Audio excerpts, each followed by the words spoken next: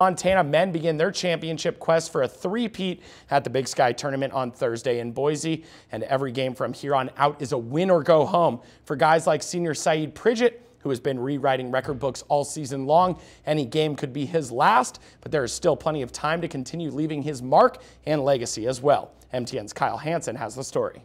Sayeed Pridgett is a bit of a rarity in the college basketball world nowadays.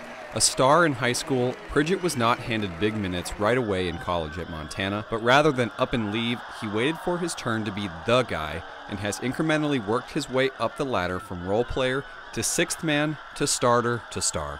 It's rare, and we should be grateful for guys like him and Michael Guinea and Bobby Moorhead that en route to championships stayed and gave you 4 complete years of their career, because it just doesn't exist anymore. My progression means a lot, because just knowing that I was able to just stick through all the roles, even though some guys probably wouldn't like the roles that I've been in, and just knowing that I just following the process and trusting what coach had for me and the work. Yeah, it was very hard, because sometimes I felt like I could have done a lot more, because I had a lot of games where I was doing a lot for the team, and sometimes I had to take the backseat role to my teammates that are obviously here before me. So just knowing that I can help, but just knowing that it wasn't my time to do that yet, it's just kind of hard to hold myself back.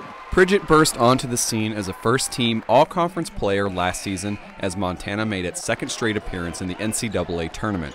This year, he's turned into an all-time great in a Grizz jersey. After Saturday's regular season finale, Pridgett moved into 4th all-time on Montana's scoring list and currently has 1,679 career points. He'll be one of the top candidates for the league's Player of the Year award, but his and the rest of Montana's focus is finishing the season with a bang as they gun for a 3rd straight NCAA tournament appearance, something that has never happened in the history of the men's program. And of course, enjoying his final days as UM's senior leader on the basketball court.